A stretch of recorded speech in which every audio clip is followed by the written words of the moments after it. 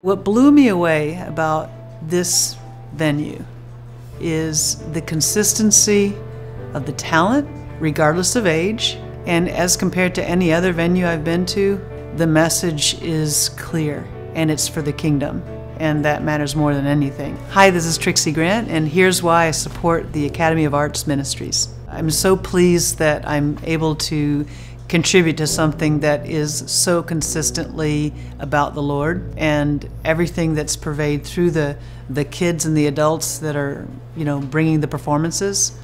The fact that I can be a part of that, even though it's just in the form of giving and coming, that almost feels like too easy, because it's a win-win. It's like, wow, I can enjoy it from the other side.